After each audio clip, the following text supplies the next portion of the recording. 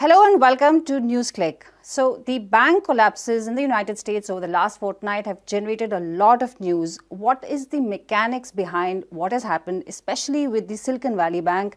What is the politics behind it? We sat down with Bappaditya Sinha, our resident tech expert. He's pulled up some data on this and we're going to take a close look at what really happened. Welcome to the show, Bappa. So, Bappa, let's begin with the Silicon Valley Bank. Now, that's the big one. Why do you think it's the big one here out of all these news that we're getting? In fact, it's spread even to Credit Suisse and it seems to be becoming bigger and bigger. But why is SVB the most significant one?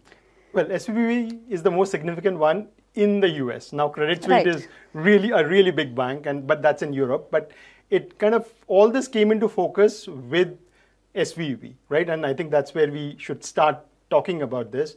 Actually, in that week, in the week of, let's say, March 10th, 3 banks collapsed in the US. The first one was Silvergate Bank, which was very closely tied with a lot of the crypto coins and the crypto exchanges. The Silicon Valley Bank was the second bank to collapse. And then following that, I think that on Sunday, Silvergate, Signature. The third bank to collapse was Signature. Now, Silicon Valley Bank is the second largest bank collapse in US history, right? So that's why it's big. The Signature Bank, the third bank which collapsed, that's the third largest bank collapse in US history. So in a single week, there was second and the third largest bank collapses in the US history happened. And that's why it's making big news and shaking the financial markets. Bank stocks are going down.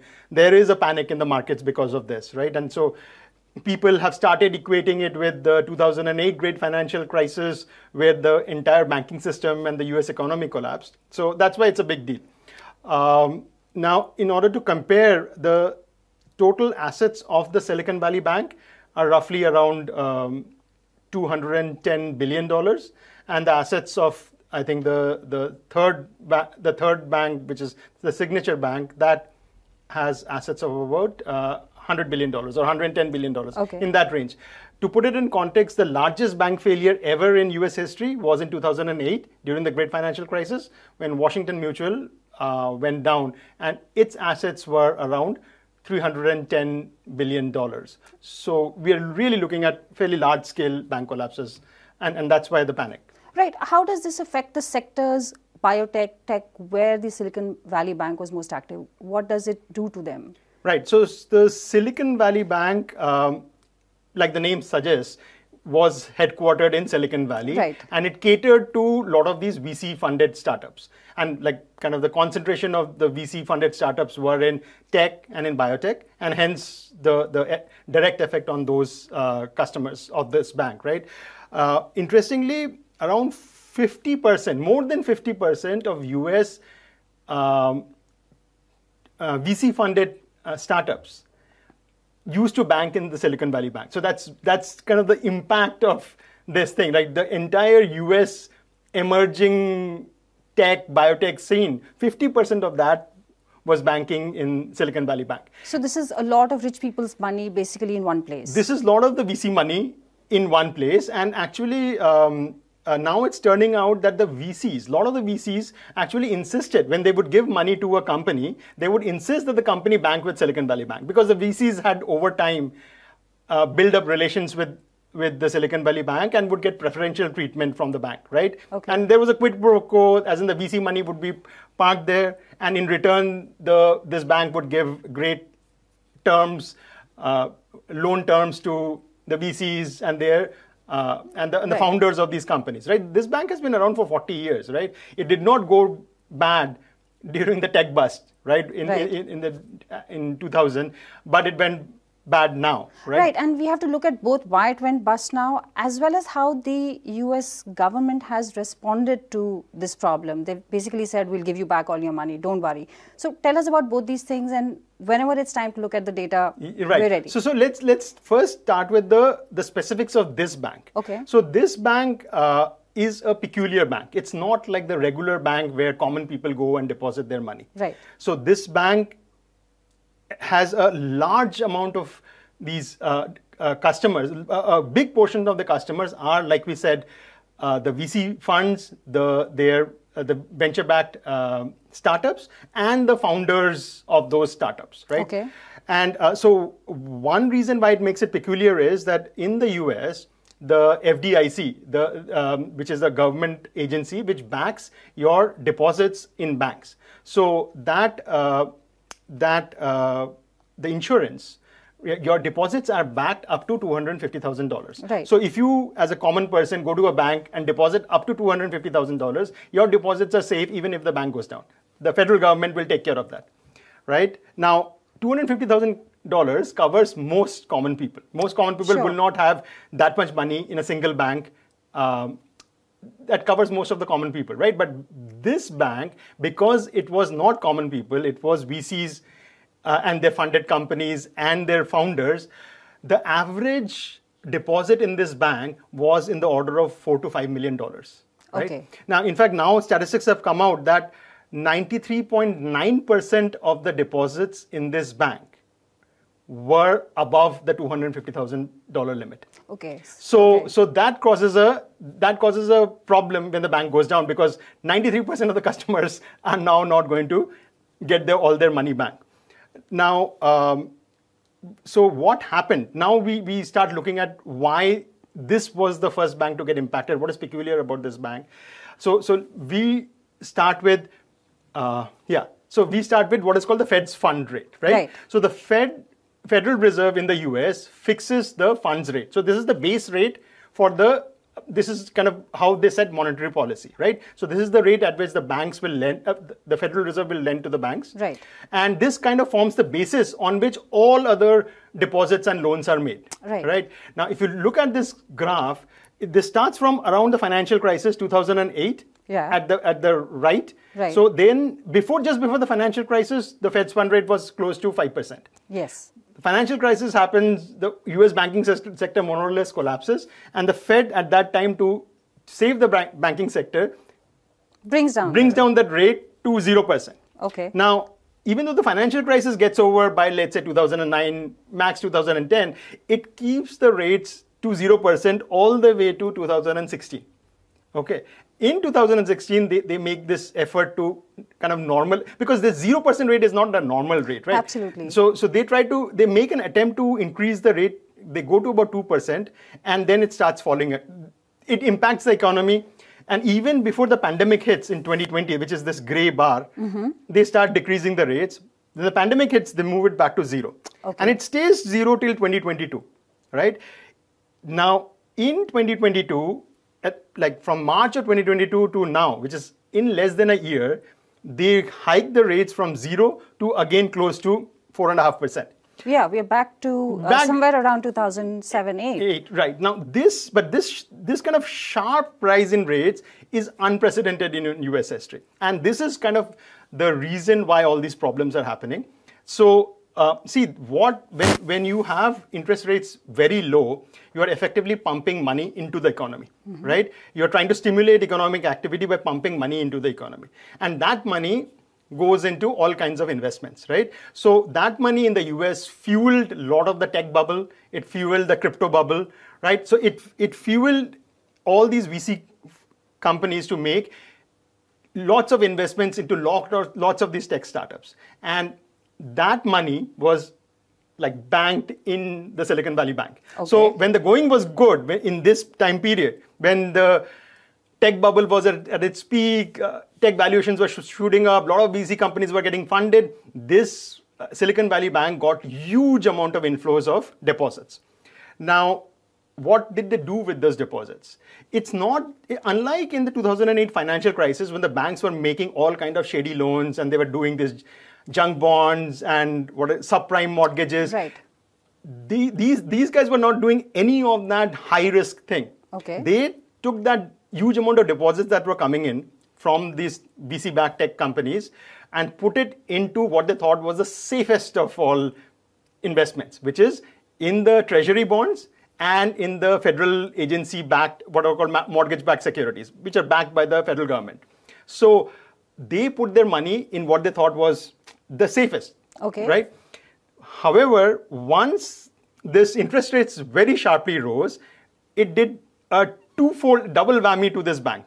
What it did was the money supply in the whole economy was contracting. Right. So that a lot of these tech company, the tech bubble, kind of first the crypto bubble burst. Right. We saw like a lot of these crypto companies going bust, and even Bitcoin, the elite crypto coins, their market caps falling, and then that followed with the tech bust, right? You saw the valuations of a lot of the big tech companies collapse, and the funding to the startup market kind of froze.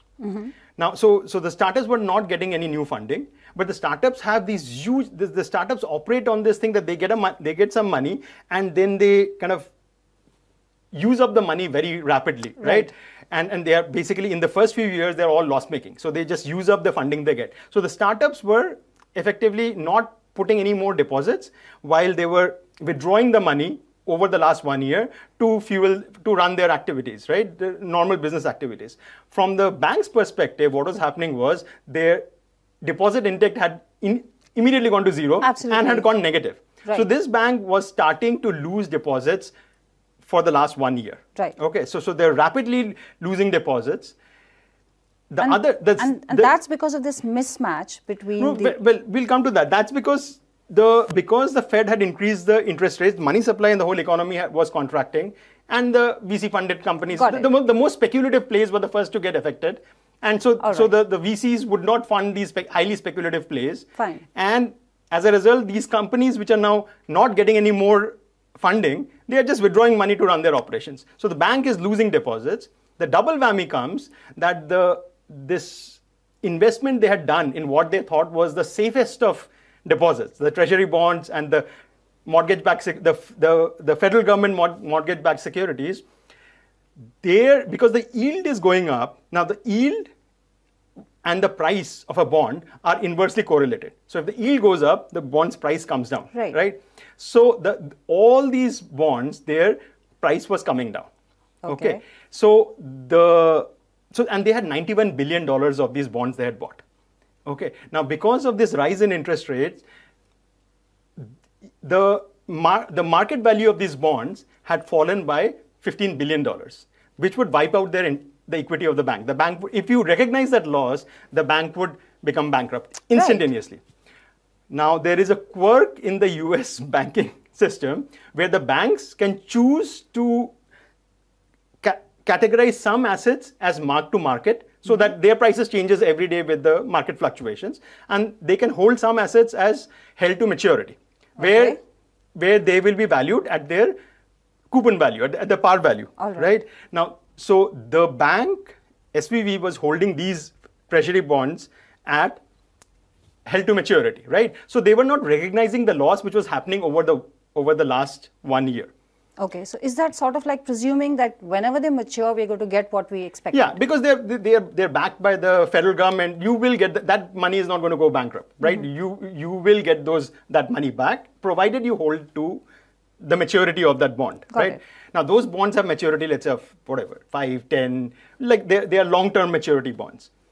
But because the investors were taking out money, they needed to sell those bonds to be able to fund the investor withdrawals. Okay. And so when they started, and then I think at the beginning of March, they announced that out of the $91 billion, they sold $21 billion of worth of bonds and recognized a loss of $1.8 billion. And then they basically said that in order to cover that loss, they are going to issue new shares and get back $2.25 billion. That's the announcement they made. Now, the moment they made this announcement, like panic ensued in that entire VC industry. Some of the leading VCs, right? The rumor is that Peter Thiel, who is like this multi-billionaire who runs this founders fund, and there are a huge number of companies, and this is kind of the most elite VCs, they effectively instructed their companies to withdraw money. Okay. And once this became like this gossip went onto the street that Peter Thiel is asking his companies to withdraw money, all the VC companies followed. And then on that single day of March 9th, $42 billion were withdrawn from the bank. And the bank instantly ran out of cash, right? And so at that point, the bank was not solvent, right? And so the Federal Reserve had to step in. On Friday, they stepped in and they said that they're taking over the bank, which meant that the shareholders and the people who invested in the bonds of the company, they instantaneously were wiped out, right? Once the FDIC takes over, they instantaneously get wiped out. And then the question was, will the depositors get all their money back? Because, like I said, 94% of the depositors were above the limit of $250,000. These are not ordinary people who deposited their mony in this is bank. Not but so then we come to the next part, which is like the bailouts, right? And so then this was causing a panic, and this panic was spreading across the banking sector, right? Like stocks across the banking sector were going down. Other banks, like the First Republic Bank, they came under these bank runs, and so the Federal Reserve at that the federal government and the Federal Reserve at that point said that we are going to ensure everybody's deposit, not just before this the kind of the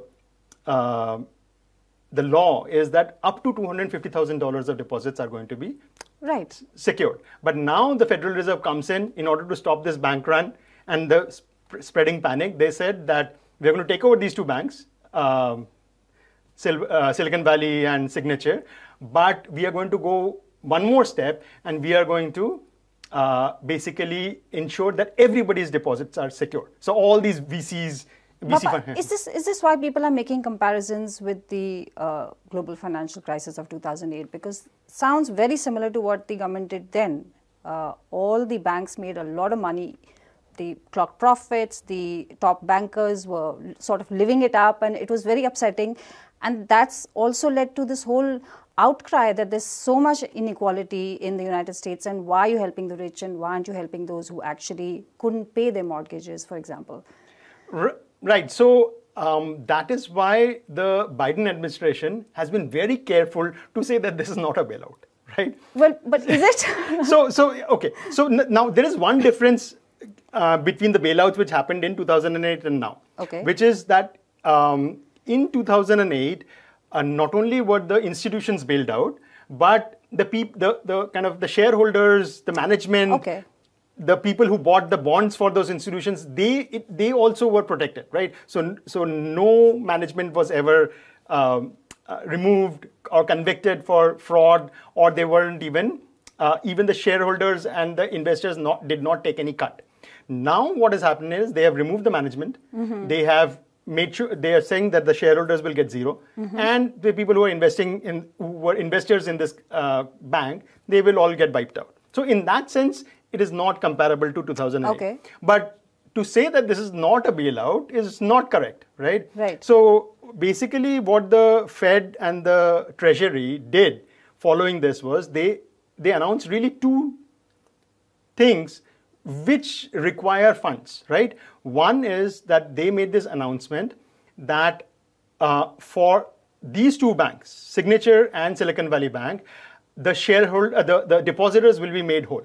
And both these banks, more than 90% of their depositors are above the 250,000 limit. So the majority of the people who were normally not going to get covered are now going to get covered, right? And the FDIC, which is the agency responsible for making sure that the bank deposits goes to the people who have put their money, they have taken a loan of $142 billion in order to do this. Now, you can argue that once they dismantle the banks, they sell their assets, some of this will be recovered.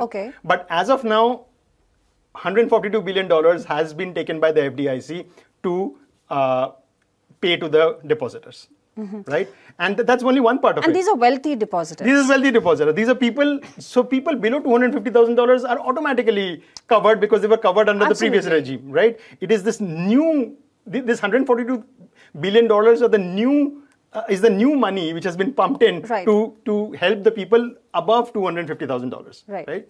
That's one part of the program. The second part of the program is they have made a blanket announcement that any bank can now, so the banks can, see there is already, so the reason for the Federal Reserve to exist is that the banks, in order to get their funds, they can go to the Federal Reserve. And the Federal Reserve lends to the banks at this Fed's fund rate, right? So any bank can go to the Federal Reserve, pledge its what are called high quality assets, which are typically treasury bonds, and get money in loan. And the rate that they pay is the Fed's fund rate. Right. But they said in addition to that, the banks can now go to the Federal Reserve, take a loan against treasury bonds or these top tier assets, but they are going to value the assets not at the market value, which was the previous regime, but at the par value, which is specifically to cover for this kind of activity by the Silicon Valley Bank. And just in the last 1 week, it is estimated that more than $160 billion have been loaned to the banks between this new program and the traditional discount window route. So in that 1 week, if you add these two figures, already $300 billion has been pumped in. Now, you may call it whatever term it is, but it is really... Which is what you just said. It's the size of the bank. The biggest bank that collapsed in 2008 was about $300 billion. Yeah, but the Federal Reserve has pumped in $300 billion just in the last 1 week in order to, one, protect these two banks, or the depositors of these two banks, but also to provide a pretty much open-ended window to all banks across the US to withdraw money at a preferential, because the collateral they are putting it is not going to be valued at its market value, but it's going to be valued at its par value, right? And the market value is lower than the par value. So this is a preferential. So it is a bailout for the banks yet again, even though they're trying very hard to project it not as a bailout. So Bappa, does this explain why the other banks struggled? Does this explain what's happening in Europe with Credit Suisse? Is there going to be a growing mistrust of the banking system? What's going to happen next? Right. So, see, the thing is that while we said Silicon Valley Bank was peculiar, and the three banks which have failed, all of them, the other two were crypto banks. Silicon Valley was a tech, primarily catering to this VC-funded tech companies. So these are peculiar banks. And they got hit primarily from their depositors who are not regular depositors, who are businesses, and the businesses were withdrawing cash and not depositing new cash. However, there is an underlying problem which is going to affect the entire banking system. These are just the tip of the iceberg, so to speak. So these, because they are peculiar in their clientele, they got exposed the first. But there is an underlying problem which is a problem that is there. Should we take a look at it? Yeah. So let's take this, right? So this is the total Federal Reserve assets starting from, let's say, just before the financial crisis to today, right? Now, how the Federal Reserve holds assets, that's a technical matter, but the difference is, the interesting point is the relative difference between the assets, right? So if you start off in 2007, before the crisis, you started off with $1 trillion, these numbers are in trillions of dollars, so you started off with $1 trillion of Federal Reserve assets. Now, when the assets increase, the Federal Reserve is essentially printing money and pumping it into the economy. So what happens with the initial financial crisis is they print about $1 trillion, and that $1 trillion is used to bail out the banks, right?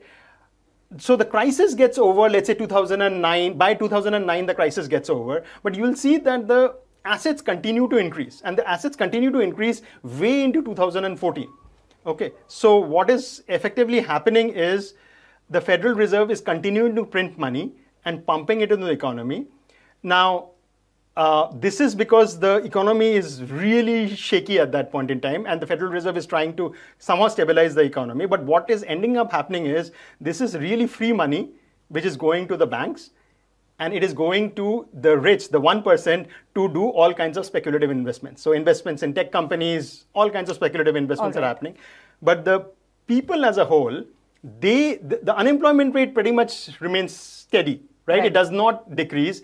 And there's a huge rise in income inequality. And that causes huge resentment against the banks, against the Federal Reserve, against the federal government in the US, where people are realizing that these policies are specifically targeted to help the rich, while the poor continue to suffer, right? Also under raging inflation because you keep pumping in money. Yeah, no, so this goes on till about 2017-18. They make an attempt to cut it down, but even before the pandemic, they kind of reverse that. And in the pandemic, they just go crazy, right? So they pumped in about $3.5 billion from $1 trillion, from 1 trillion to 4.5 trillion. So about $3.5 trillion they pump in about 10 years or 12 years from 2008 to 2020. Come 2020, they pump in $5 trillion. Sorry, how do we go back? They pump in $5 trillion, right? So from 4 to 9 trillion, they pump in $5 trillion in a matter of like 1 year. So it is this huge money printing that causes this raging inflation, right? So US and the entire Western world starts seeing inflation at about, like, depending on the country, between 8 to 10% inflation, which they are not accustomed to. Initially, the inflation is in goods, but very soon the inflation moves to wages. Right? As long as it was, interestingly, as long as it was in goods, they kept on saying that this is transitory. That's the word they use. It's transitory because there is COVID, because the supply chains are disrupted right now. Are disrupted in China and all of that. And so they were saying they're transitory. When the inflation moves to wages, that's when they started panicking. And that's when they say, oh, this is not transitory. This is going to be entrenched. And then around the beginning of 2022, they started both increasing the interest rates very sharply, and then they started, this is the opposite of money printing. This is they're withdrawing money from this is called quantitative tightening. They're effectively sucking money out of the economy. Right. Now, once you do that, initially the most speculative businesses, the most speculative entities, they suffer, right? Because they are most dependent on this easy money. But as we will see, this is very soon going to lead to a much more broader thing which affects everybody. What this what this like 5% increase in interest rates in the last 1 year and the quantitative tightening is doing is leading to something structural which is affecting the entire economy and not just the most speculative aspects of the economy, right? Okay, so this is the most important part of actually what's happening. This is how it is transmitting to the economy, right? So these curves are called yield curves, right? Okay. Now, the curve in the blue, that is the yield curve at the beginning of 2022, right? So this is January, this is in the US style dates. So this is January 3rd, 2022. The yield curve is the one in the blue. The yield curve today is the one in the red. Okay. So what is the yield curve? So if you look at the x-axis, the yield curve is the federal funds rate, the rate of at which the US lends out for different durations, right? So at the smallest duration is 1 month, the largest duration is 30 years. Okay.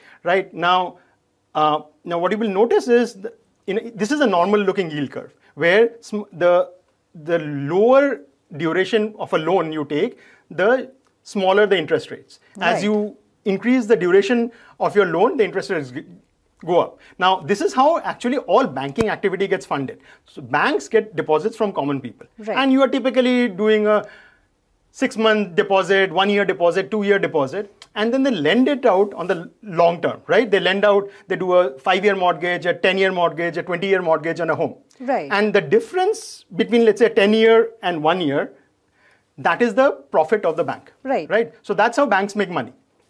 This is standard, basic, right? Yes. This is basic thing. What has happened now, because the Fed increased the interest rates very dramatically, the yield curve has what is called inverted. All right. So now what you see is that the short end, right, when you are doing short-term loans, the short-term interest rates are at 4.5%. But in the long term, right, 10 years, it is like 3.5%, right? Okay. So now what has happened is, if a bank does the normal thing, which is it takes deposits in the short term and lends out in the long term, it's actually losing money. That's right. It's so clear. Yes. Yeah. So it's going to actually make negative 1%. And at the scale, if you're loaning out billions of dollars, that quickly turns into very big losses. And this tells us why SVB. Yeah. So now obviously the bank is not going to make a loss on a loan it will give. So what does it do? What the banks were doing was they were artificially holding down. They were not passing the increase in the interest rates which the Fed has done, they were artificially holding down the deposit rates to near 0%. Okay. So the banks were trying to hold the interest rates down at 0% by loaning at, let's say, 3.5%, which worked for a while till people figured out that why should I put my money in the bank when I put it in a safer instrument? The treasury bonds are safer than any bank. Right. And I can get 4.5% when I'm getting 0% in my banking account, right? If I do a FD in the bank, I will get 0%. If I go to buy a bond from treasury, 4.5%. I'll get 4.5%. So what will I normally do? I'll normally start withdrawing money. Sure. And so the banks are now facing, across the board, people who are moving out of bank FDs and moving to the treasury bonds. And that is a systemic problem, right? Because if this persists for too long, then first of all, the banks are not going to make any new loans because of this mismatch. And you are facing with people taking their money out of the bank deposits. And this is ordinary people. It's not just now, we're not just talking about wealthy people. So see, the wealthy people, they are being financially more sophisticated. They are going to do it first. Okay. But eventually, everybody will figure this out. And that's where we come to the, already we are seeing, what we are seeing here is that, see, the banks have unrealized gains or losses, right? So because not everything, like we said, is mark to market. Right. You can hold it to maturity. The banks have these gains or losses, unrealized gains or losses. So in the last 1 year, we are seeing the unrealized gains like going exponentially down, right? So now what it estimated is currently the banks are, the FDIC has said the banks are currently sitting at $620 billion of unrealized losses. Now that is huge. Now if everybody was to realize the unrealized losses, the US banking system will get wiped out, right? Now, obviously, everybody doesn't have to. The well-capitalized banks, they can afford to hold on and they can afford to meet their depositor requests and not have to sell their assets. But if they were to sell their assets, it would be a big problem. So what you are now starting to see is not just SVB, Signature and Silvergate, which were kind of at the forefront lending to the most speculative businesses, but now banks which are more broadly diversified, right? Like Credit Suisse. Now it is moving to those kinds of banks. So the weaker banks are going to get affected because they will be forced to sell their bonds and their bonds are now sitting in huge losses. So if they sell, they go insolvent. So that's what you are seeing. That's what you are seeing a bank run. Not just in the US, but it's now also moving to Europe. Seems definitely to be spreading. Yeah, so that's a global problem now you're seeing. And the root cause of the problem is the very high federal funds rate, right? Now the Fed is stuck, right? Because if it's in response to it, the way to fix it is you lower the Fed's fund rate. Right. But you have raging inflation. So if you lower the Fed's fund rate, you are going to blow up the inflation thing even more. So in the context of the United States, this is what is their classical problem, right? They can't fix both the problems at the same time. Yeah, you can't, right? If you have inflation, then right. But this is not a technical thing. Also, this is effectively a class war, right? Now, when you raise the interest rates, you are going to cool economic activity. People are going to lose jobs. Sure. Right. So when Jay Powell, the chairman of the Fed, went to the Senate, he was asked, "Look, in the last 1 year, you raised Fed funds rate by 5%, and the unemployment rate moved from 3.5% to 4.5%. So 1% increase in unemployment rate, which roughly translates to 1 million people losing their jobs." And he shrugged and said, "This is normal, right? This is how it works." In fact, the Fed has long insisted that the natural rate of unemployment in the US is 4.5%.